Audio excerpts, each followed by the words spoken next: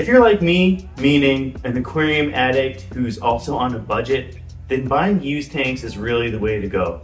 Only catch with that is a lot of them are on the older end and the seals are kind of on the out. So the best solution to that is learning to reseal a tank. I bought this tank used a while ago and built a standing canopy for it. I really like the tank because it's a unique dimension. It's not something that you see every day. Almost square, but a little bit taller. It's a 45 gallon. I'm really excited to reseal it so I can get this tank set up. Let's get going. The first thing you need to do is figure out if your aquarium really needs to be resealed.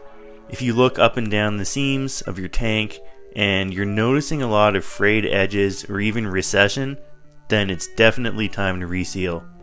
Looking at my tank, none of the silicone looks great. In some spots it's receded back to the glass.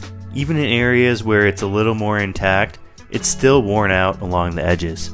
So I'll definitely need to reseal this. Something else you should be looking out for is the silicone between the glass panes. I won't be covering how to take apart and rebuild an aquarium today, which is what you'd have to do if you saw a ton of air bubbles in the seals between glass sheets.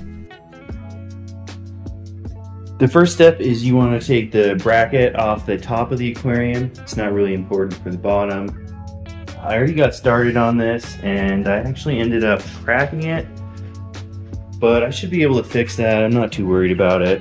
The best way to pull the bracket off is to take a paint scraper and get underneath and try and peel as much of that silicone off as you can.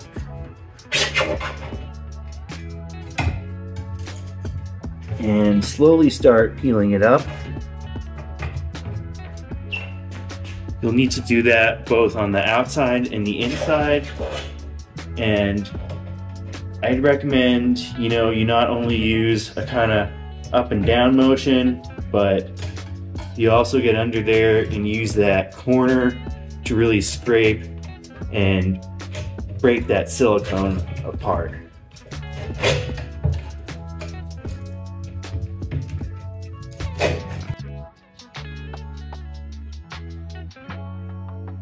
Now it's time to peel back all the old silicone.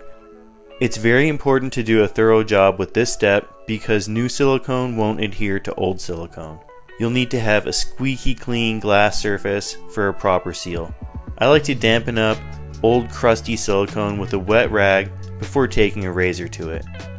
You want to be really careful when you're scraping silicone off of where two glass panes meet. So you can see that the bead of silicone wraps around here. We want to scrape everything off the glass, but what we absolutely don't want to do is damage any silicone between two sheets of glass, like this area here. Everything on the other side of this area is fair game. The easiest way to peel all of this off is to score a line along the seam with a razor blade. Go all the way from the bottom up to the top. If you look at it through this perspective, you're lining up the blade to scrape along this sheet of glass so that you can separate the seam from this sheet of glass. That way, you can come through with the paint scraper along this sheet, and with any luck, you'll be able to peel the whole bead of silicone off in one go. This seam went pretty easy, and I'll be honest, there was a lot more scraping involved on two of the other seams. Just keep going around the whole tank until you've peeled all the silicone off with the razor blade. I decided not to reseal the bottom of the aquarium because the silicone was in really good condition. It's pretty common for this to be the case because those areas are protected by substrate.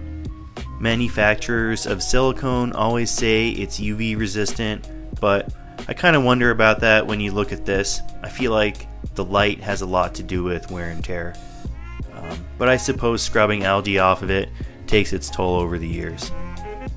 After you've scraped for a while, you'll get to a point where it seems like you just can't get the last of that old crusty silicone off. At this point, you'll need to bring in the big guns, acetone. Douse a rag with acetone and wet down the area before taking a blade to it again.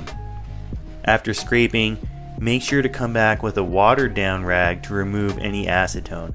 It's a very strong chemical, That obviously breaks down silicone, making it easier for us to clean up. The downside is that if large amounts are left on the silicone holding glass sheets together, that's bad news. So wipe it down real quick like. The last step in cleaning is to take a wet sponge everywhere. Not only will it rub off the last of the silicone, but it will help clean up any remaining dirt. At this point, you should have nice and smooth, cleaned up looking edges at each corner of the tank.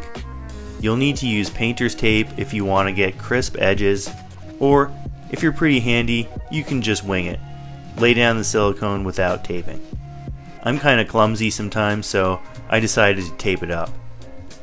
I give a gap slightly larger than the width of the glass, so if you're measuring from the edge, that's twice the width of the glass, plus a little. Then lay down some silicone. It doesn't have to be from the aquarium store or anything, but make sure that it's 100% silicone with no additives like mold inhibitors. That's bad for livestock. I prefer using black silicone, but you can use clear as well. Wipe down the beads of silicone with your finger to get a secure and consistent seam. Think about a new aquarium. You want it to look like that. Then pull the tape off as soon as possible. Silicone starts to harden along the surface in 15 minutes, so that's your window. Now it's time to get the brace back on top of the aquarium. Lay down a generous portion of silicone and press it into place. It's always a good idea to fill the tank and test it out for at least a few days. I'm also testing the stand I built, so I'm giving it a full week in my garage. Coming up soon, I'll be doing a bonsai scape in this 45 gallon or 170 liter aquarium. It's going to be for my threadfin rainbows who are currently in the 29 gallon. Thanks so much for watching, everyone. Let me know if you have any questions in the comments, and don't forget to hit that subscribe button if you want to learn more about aquariums.